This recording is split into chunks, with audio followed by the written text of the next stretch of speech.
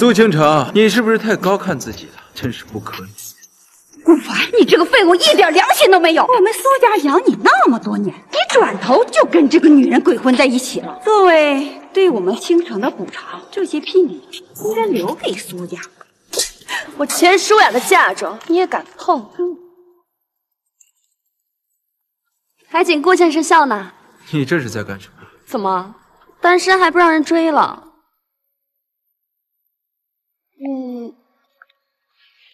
你就是朵朵吧？真可爱。姐姐也很漂亮呢。那姐姐以后当你妈妈好不好？我陪朵朵玩，你和你爸我就一起照顾，好不好？这个得爸爸说的算。疯了，一定是我疯了。这到底怎么回事啊？顾凡，我知道今天你在江南权贵面前出尽了风头，但那又怎样？你的靠山无非就是他钱舒雅，没了他钱舒雅，你又算得了什么东西？我告诉你，在我眼里，你依旧是那个一无是处的废物。作为顾先生的前妻，看来对顾先生是一无所知啊。看来对顾先生是一无所知啊。在这个世界上，没有人比我更了解他不过就是一个一无是处、靠女人吃软饭的废物。倒是你，钱总，您作为江南4大家族之一，又是商业巨头，怎么会看上这样一个废物？是啊，钱总，您的伴侣应该是绝世真龙才对嘛？我跟你说啊，这个顾凡呐，他的性格十分低劣，刚离婚呐，他就找了个女大学生，那你看就是他。妹妹，我跟你说，你跟这顾凡迟早要被骗财骗色的，你找死！哦，还有另外一位红颜知己呢。顾凡，没想到吧？你刚包了个大学生，就被钱总知道了，这下你的豪门软饭梦没了。但那又如何呢？只要顾先生开心，我当小的我也愿意。我们2个人一起服侍顾先生，又如何呢？至于骗财骗色，顾先生不需要骗，只要开口一说，我双手奉上就是。怎么样，顾先生，我够不够体贴？我够不够体贴？这刚刚什么情况？钱舒雅不是个冰冷总裁吗？怎么到顾凡这里就成了个甜头？凭什么这么好我遇不到？钱总，之前因为你打败了苏氏集团，所以我还对你产生着崇拜之情。只是强者应当有鸿鹄之志，和强者为伍，而你简直就是目光短浅。目光短浅？哼，我看目光短浅的人应该是你吧。我倒是很好奇，若是你知道了顾先生的真实身份，会不会肠子都会呛？而且你与我地位悬殊万倍，有什么资格教我做事？一个不入流的末等家族也配教我做事？是你钱氏集团和我苏氏集团现在确实是天壤之别，但那又怎样？钱总，您出生于富贵人家，含着金汤匙出生，却根本不懂得开疆扩土，而我会带着苏氏集团成功登顶江南，超越4大家族，成为顶流。届时，我还希望你能继续保持现在的盛气凌人。我会告诉你，普通人用自己的努力也能成为顶尖。就你，哼，恕我直言，无论手腕、眼光、战略布局，都不配，都不配。钱总，您没必要在这高高在上，挥斥方遒。你钱家固然厉害，可是那又怎样？我苏氏集团现在已经拿到了和九州集团的合作意向，届时有了九州集团的合作，我们也会成为1000亿级别的公司。到时候，说不定您还得求我办事儿。没错，钱总，虽然你生在金窝窝里，但论商业才能，你在我们家倾城差老远了。一时的拥有不代表永远。我还记得你之前打我的一巴掌。等我们问鼎江南之巅，我倒看看到时候你怎么向我求饶。对呀，苏继承还有九州集团支持，我干嘛怕他钱力？钱总，风水轮流转，我觉得你做事不要太嚣张了。你就不怕我封杀了你们？只要有九州集团的投资，你那点小头我 OK， 说不定到时候你钱价也要求。有些人啊，以为背靠了大树就可以高枕无忧，但是今天看来呀，顾凡，废物就是废物，你我之间的差距就是永恒的鸿沟。你就确定九州集团会给你投资？当然，以后的你只能仰视于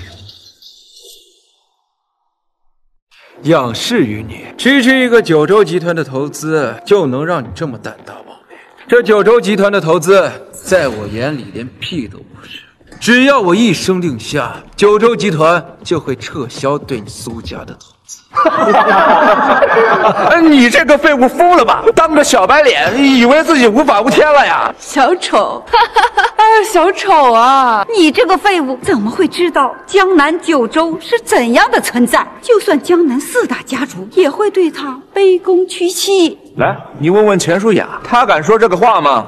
你找到了新的靠山，也完成了炫耀的梦。现在你可以离开我这儿，不欢迎你。以前的你我看不起，以后你更不能与我比肩，还不快滚！别影响我们建九州集团的林总。很好，既然如此，这合同不要也罢。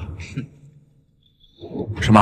哦，你要打电话给林总啊？哟，装的还挺像。要不要我把林总的电话号码给你啊？快点打呀，我们好怕呀！取消对苏氏集团的合作，3分钟之内来秦昊的订婚宴。取消对苏氏集团的合作。滚！哎，你装的还挺像的，你还挺有当演员的天赋啊！顾先生这种级别的人物，估计真的认识林城。但九州集团决定投资，肯定是慎重已久，不可能轻易放弃，更不可能被如此命令。难道他真的在装？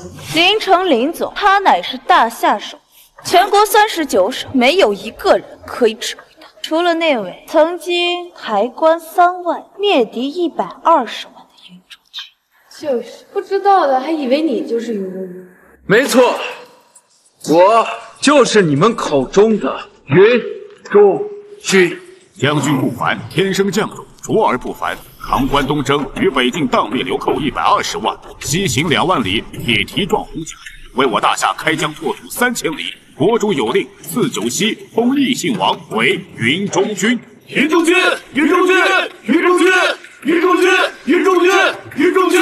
古往今朝，血染江山如画，名将争天下。然独不当事者，为云中君一人矣。云中君。什么？你是云中君？哎呦，这个废物真的疯了！你知不知道冒充云中君的下场？其罪当诛，此子断不可留！当诛！当诛！当诛！当诛！当诛！当诛！当诛！顾先生，我知道你是条真龙，但你也没有必要真的冒充云中君吧？这玩笑开大了。钱总，这次就算是你也保不住他了，废物啊，是你自己找死的啊！顾先生只是诚意是口头之快，你们不要上纲上线。我可以证明，顾先生没有说过任何冒充的话。行了，钱总，你说话之前要考虑考虑利害关系，不要因为一个废物将你整个钱庄扔下去。刚才这个废物说的话，你们大家都听得清清楚楚，你说是不是？废物，林总马上就到，等死了。我倒要看看，我站在这儿，他们能奈我何？顾先生，我钱家愿意押上一切保你。今日之事，若林城追究，我必会亲自和他解释。现在我们先走，避免和他当面冲突。钱总，你与他不过露水之情，至于为了一个废物豁出一切啊？钱总，你就这么看好我？当然，你是我们钱家的夫婿，你就不怕赌输了吗？必不可能。站住！现在想走晚了。来人！今天没有我的命令，谁都出不了这个门。秦昊，你非要把事情做得这么绝吗？你就不怕遭到我钱家报复吗？报复？你看你这个废物，他敢冒充云中君，这是何等罪过？你呀，包庇如此罪过之人，恐怕今天钱家都会被连根拔起，不复存在。报复？何谈报复？给我破门！给我拦住他们！九州集团负责人、九州集团总裁林总到了，林总到了！老天有眼呐！等死吧！钱总，你刚才打我那一巴掌，我会找机会还回来的。林总从来不在公众中露面，这是第一次。秦少真是好大的脸面，以后在江南，咱们苏氏集团足以独占鳌头。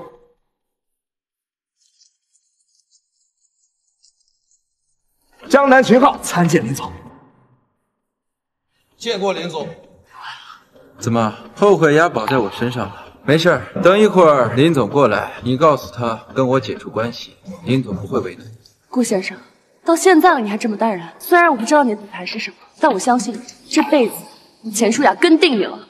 无论结局怎样，我都会跟你一往无前，哪怕付出我钱家300年的基业，我也不后悔。秦城，过来呀，跟林总打招呼啊！林总，这不是咱们苏氏集团 CEO 林默吗？你闭嘴！林总何等身份，怎么可能是你们破公司的 CEO 啊？你想死，别拉着我啊！秦少，他真是我们集团的 CEO。秦城，你别开玩笑啊！林总可是九州集团的总裁，虽然不是幕后老板吧，但是也掌管了几千亿资金，手眼通天啊！他这番人物，怎么可能在你们公司打工呢？几千亿的话，那他1年的工资能买下咱们几10个公司啊！那肯定啊，你肯定看错了，只是长得比较像了啊。这个苏先生还挺有意思，区区一个不入流的公司，若不是九州集团的总司，谁会认识他是谁？现在居然还膨胀起来，说林总是他公司的 CEO， 这就是突然暴富，气质还没跟上。林总，不好意思啊，是清晨认错了人，大人有大量。林总，实在不好意思，您跟我公司的一个员工长得很像，所以我认错了。不，你没有看错。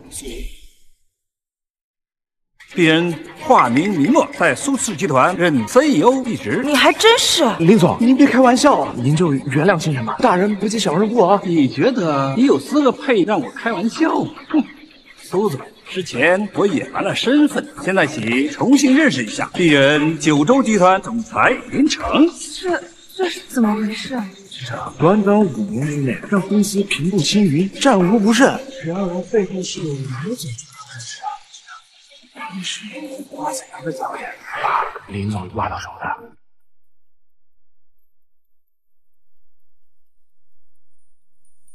？100万，月薪100万，太低了呀！你开玩笑吧？不是月薪，是年薪。年薪？怎么可能啊？这么厉害的人物，咱们年薪100万就挖过来了，你是怎么做到的？不是我，是顾凡。当初我公司创业没有高管，是他带林总过来的。顾凡，怎么很惊奇吗？你口口声声说我是废物，说我一直趴在他身上吸血，在你眼里我一直是个废物。今天发生这样的事，你们怎么解释啊？你他妈的还装起来是吧？你就一普通人，社会最底层。哎，你这种身份怎么可能认识林总呢？估计人家是看到了我们苏家的潜力，和看中了我们清廷的经验裁决的商业头脑，所以自降身份才来的。个人魅力这么大，没想到这废物还帮了点忙。哎，不对，这跟他有什么关系？这全是倾城厉害，是倾城凭借自己的商业魅力把他们吸引过来的。看来我们苏家成为超级家族指日可待。苏总果然厉害呀，能吸引到林总这样的真龙深入考察，怪不得能获得九州集团的100亿投资。看来苏家也要一飞冲天了呀！是呀，是呀。可笑，你们苏家算什么东西，也能把林城给请过来？难道不是因为我，还能是因为你这个废物？你少在这自欺欺人！自欺欺人，等下你就知道谁才是真正的自欺欺人。林城。哎，你这个废物，敢直呼林总的大名！哎，你找死是吧？对了，林总，这个人刚刚还自称是云中君，这可是天大的罪过，一定不能放过他。没错，林总，您得给他点颜色看看。污蔑林中君，罪该万死！罪该万死！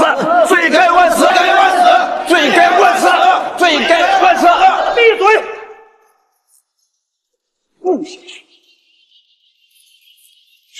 林总怎么跟顾凡那个废物打招呼啊？林总，您还不知道吧？顾凡这个废物已经和我女儿离婚了，你以后不必看在倾城的面上对他那么恭敬。对，林总，他现在跟苏家已经没任何关系了。废物，你现在明白了吧？离开我们苏家，你什么都不是。苏小姐，你真的和顾先生离婚了吗？没错。原因是什么呢？原因不是很简单吗？倾城是做大事情的人，而顾凡他只会拖累倾城，所以呀，我们找机会就踹了这个拖油瓶，这对我们的合作大有好处。物啊！废物！你是认真的吗？苏小姐，你也是这样认为的吗？你也是这样认为的吗？我和顾凡不是一条路上的人。苏新城，你太过分了！你根本不知道顾先生为你做了多少。就算有千万个人污蔑顾先生，那个人也不应该是你呀！瞎了眼了！林总，你怎么这么说话呢？我知道您是名高，可是倾城毕竟是您的合作伙伴呢，你这样骂人不好吧？合作伙伴，他苏新城也配？没有顾先生，他算什么东西？从今天起，我正式提出辞职，并且取消九州集团对舒氏集团的所有投资。什么？取消投资？这可舍不得呀！一旦取消投资，我们苏氏集团就要完了呀！林总，您跟我投资，跟我跟他离婚有什么关系啊？您要的是我苏氏集团，又不是顾凡。可笑！你苏先生真以为这几年公司顺风顺水、平步青云是靠你个人吗？要是没有顾先生，你算个什么呀？林总，难道不靠我，还能靠他顾凡吗？林总，咱们聊聊。你也配？没有顾先生，你算什么东西？真把自己当成什么事儿了？夏虫不可以语音钉，我们之间没什么可聊的。顾凡到底是什么人？难道我看错了？他是什么了不得的大人物吗？能让凌晨左右投资，招之即来，挥之即走。这顾凡他到底是什么身份？那我岂不是完了？完了，一切都完了呀！林总取消了对我们的投资，这代表我们苏氏集团上了大夏商业投资的黑名单啊！举国39省，再无一人敢投资，我们苏氏集团彻底完了呀！怎么会是这样？我明白了，顾凡他就是个普通人，他肯定是在背后说坏话了，串腾着林总他们来辞职。怪不得呀，你老子还以为你是什么大人物呢，还真把我给唬到了。你真的是个人渣，是不是就想靠这样去挽回倾城啊？卑鄙！顾凡，我还真没想到你竟然是这样一种人，你就这么巴不得毁了我，毁了我的公司啊！林总，您可千万别被顾凡这个废物给骗了呀！他离婚后恼羞成怒，故意栽赃倾城啊！对，这个废物还冒充自己是云宗军，没有一句实话。顾凡，你这个废物，别以为几句谎言就能蒙蔽林总，老子看你今天怎么死！嘿，该死的是你，一群蠢货，瞎了你们的狗眼！顾先生是我大夏云中军。林城拜见云中军。